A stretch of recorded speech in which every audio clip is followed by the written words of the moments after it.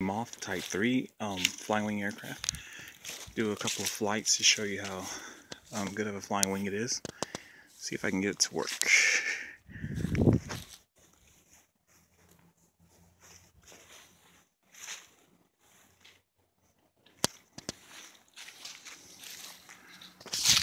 As you can see, it is coated in packaging tape.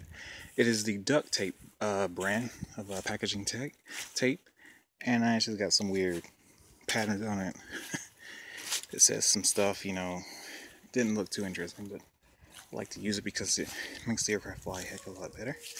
Let's try one more test flight. Hopefully get this one pretty good too.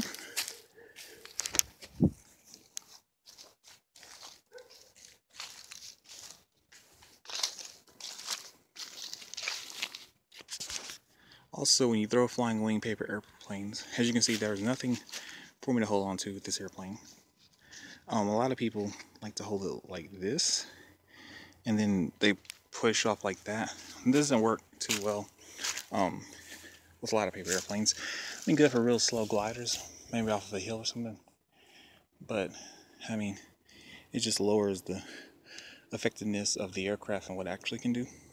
So if you really want to make a flying wing, you know, aircraft, what you want to do is when you throw it, you want to hold it by its wing right here, shoulder kind of.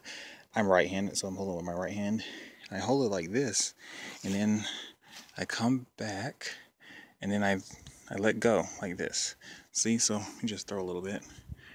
Okay, I don't know if you guys can see because of the sun, but hold it, and then see that works.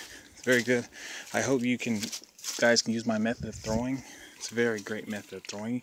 Remember, you just hold it and throw. There you have it. Take care.